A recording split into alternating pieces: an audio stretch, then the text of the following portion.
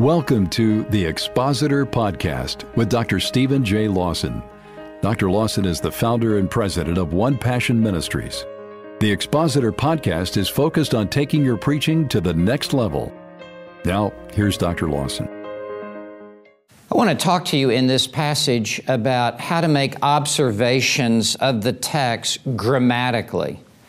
Now, let me begin by making a confession. When I was in high school, I remember I took accelerated English and other English classes, and I just really didn't want to have anything to do with English grammar. I just wanted to play football, baseball, basketball, run track, and I really was kind of left behind.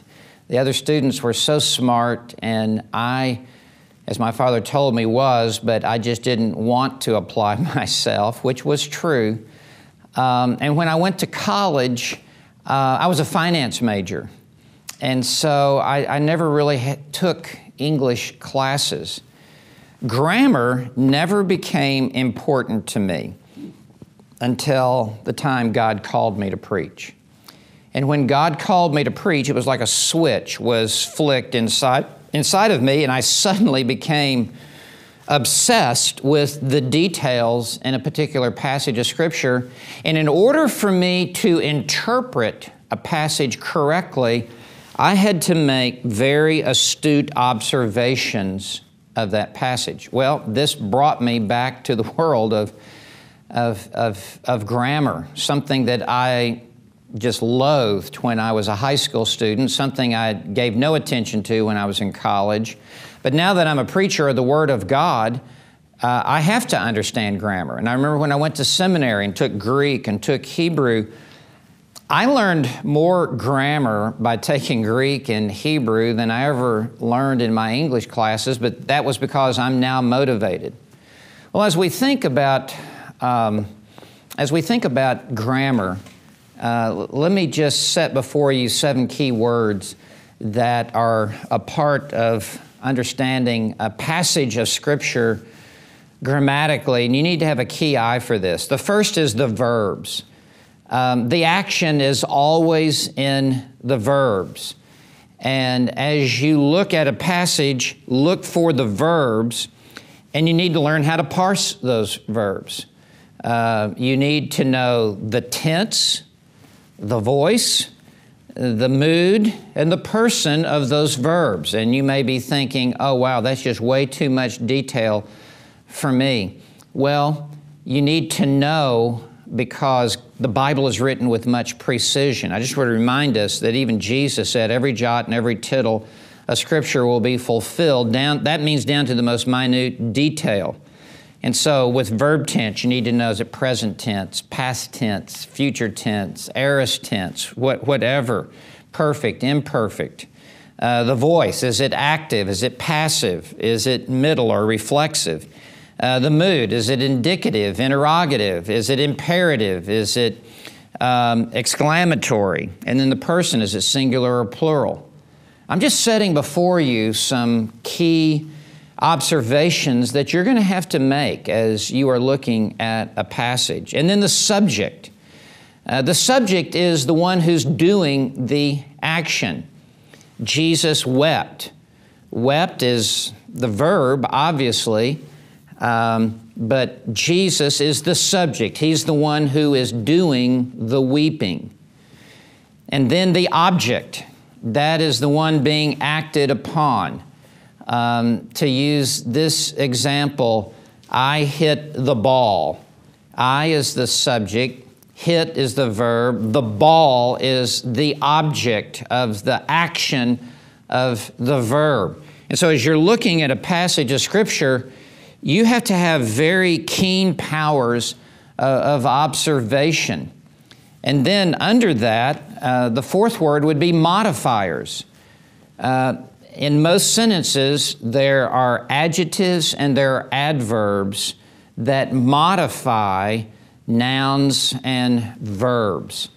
And so as I began to study the Bible, I had to begin to have a keen eye. Modifiers describe the words that they are modifying. Adjectives describe nouns, and adverbs describe verbs and nouns. That's just very basic. And as you look at a passage, you need to see what is modifying what. And then there are prepositions and prepositional phrases. In the beginning, that's a prepositional phrase. God, the subject, created the verb, the heavens and the earth. That's the object. And so, in the beginning modifies when God created the heavens and the earth. So, you have to have a keen eye for prepositional phrases. And these little small words like in, or by, or for, or through, or others would be upon, or, for example, the solus. You have been saved by grace alone, through faith alone, in Christ alone, for the glory of God alone. Those little prepositions, by, through, in, and for. In passages of Scripture, they are loaded with meaning that you need to see as you're looking at a passage of Scripture. And then 6, conjunctions. The two most important would be and but. And those are critically important words. But signifies a sharp contrast with what preceded. And the but now goes in an antithetical direction. The conjunction and groups things together, usually of similar meaning. And so always looking for conjunctions. And then also the adverb therefore often functions as a conjunction. And great preaching gets to the therefore. Great passages of Scripture often have therefore in it. Romans 12, verse 1 has the therefore. So, finally, articles, definite article the, indefinite article a. That's how much you need to be observing what's in a particular passage of Scripture. And I want to urge you to even refamiliarize yourself with some of these basics about grammar, especially as you're preaching epistles, especially as you're preaching Hebrew poetry. These little details are often major keys that unlock the meaning of a passage of Scripture. So, I want to encourage you to refresh your understanding of grammar. And you can often find at the back of some dictionaries, like my Oxford English Dictionary, just a summary of grammar. And ever so often to just flip through that and to remind yourself of grammar. It'd be very important in your interpretation of a passage of Scripture. Well, may the Lord give you the understanding that you need to work grammatically in making observations of the text.